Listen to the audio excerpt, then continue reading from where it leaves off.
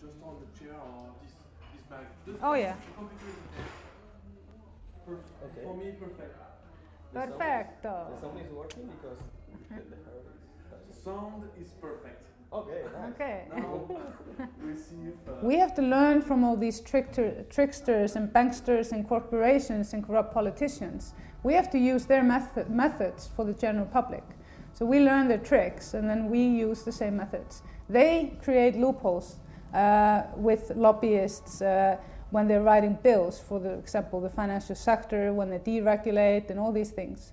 So let's us together find the loopholes so that we can have some power in determining the direction we want to take with our societies. It is high time that we reclaim the power, but we have to put some work in it. Because if we want to live in a society, the dream society that we want, then we have to help co-create that dream, or somebody else is never going to be able to fulfill our own dreams. So you have to put some effort. If you're not happy with your society, nobody can change it except you. Well, I think we had, of course, the third largest financial collapse in the history of humankind, because we have to do everything very big, even if we're very few. So at times of crisis, and I really encourage everybody that's listening to this to read a book by Naomi Klein called The Shock Doctrine. And it explains how corrupt powers or people that live to control others and have power in societies use times of crisis to put into place emergency laws that are very damaging in the long term. And then the emergency laws tend to last, just like the emergency laws we're seeing in Egypt. There was emergency laws, the nation was forced to sign up to a new constitution without any debate. And so they got one bad power away and the new bad power instead. So it's so important that we know what we want. It's not enough to say, I want to get rid of a corrupt power. We also have to know what we want instead of that corrupt power. And the only way to sort of empower people is for them to make the units in society smaller. We have two large systems to oversee the general structure of society. And that means that too much power is in the hands of very few people. So we have to start by involving ourselves in communities and finding the issues that we feel are important. And it's different between countries, but we're all aspiring for the same things. And the one most important thing that unifies all humanity is this planet. We all live on this planet. And we have to realize that we're running out of it if we carry on living the way we do, and particularly us in the West. So we can't expect the other nations that are getting material wealth compared to the poverty they've been in, like in China and India. We can't expect them to not have our lifestyles if we are not willing to compromise our lifestyles and understand that there is not going to be any future for our children if we don't change our ways, the way we consume. So that's the first thing that unifies us. The second thing is we can look at continents, and then we can look at countries, and then we can look at communities. But for any change to occur is that it has to occur in the heart of every human being. All revolutions start in our hearts and the way we behave in our daily lives. So if we're not willing to change anything, then we can't expect others to change. Well, the thing is that I consider myself to be sort of anarcho-realismo.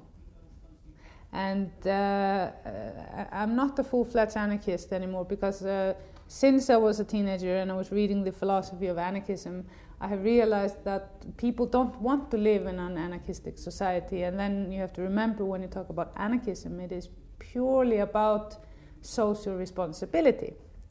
And people are not ready for that yet. So you have to give them the tools, like national referendums.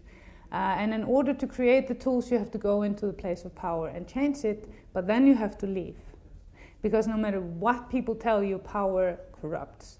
Always, always, always. So you have to stay in power as short as possible. And then it is very important that people go into all these different places of power. as many activists and people with integrity and honesty go in for a short period of time to both understand how they think, so we can use the same methods for good stuff, and plant seeds. Because I really firmly believe that there are no evil people.